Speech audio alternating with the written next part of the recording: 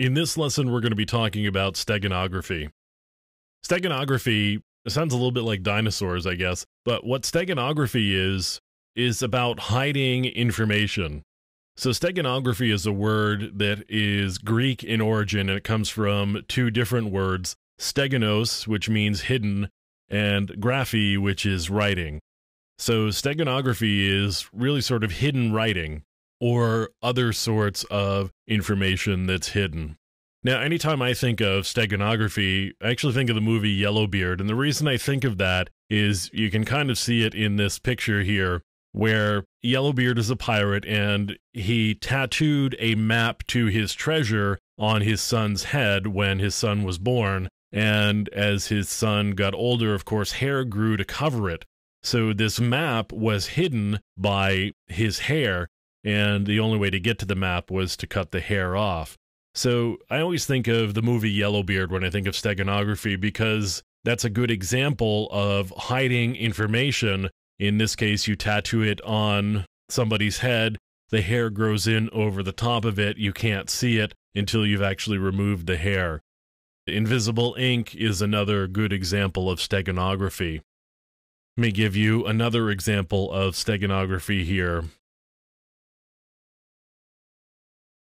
Now, this doesn't seem much like steganography, except that if you do this, if I underline the initial letters of each line here, and it's not a particularly interesting message, but you can see the initial letter of each line reads "Hi you."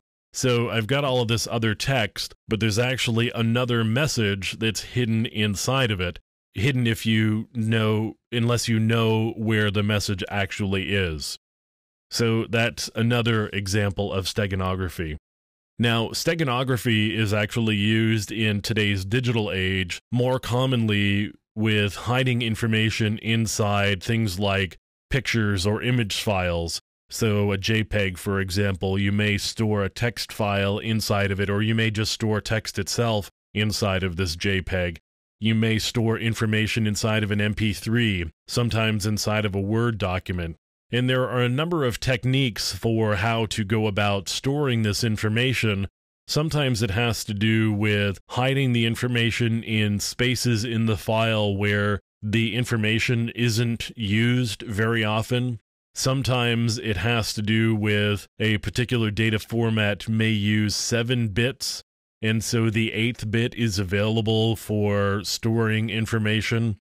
Sometimes you've got a lot of metadata in a file. For example, in a Microsoft Word document, there is a lot of metadata, and you may be able to store information inside the metadata without affecting how the Word document is actually displayed or handled, but the information is still there inside the meta information inside the document.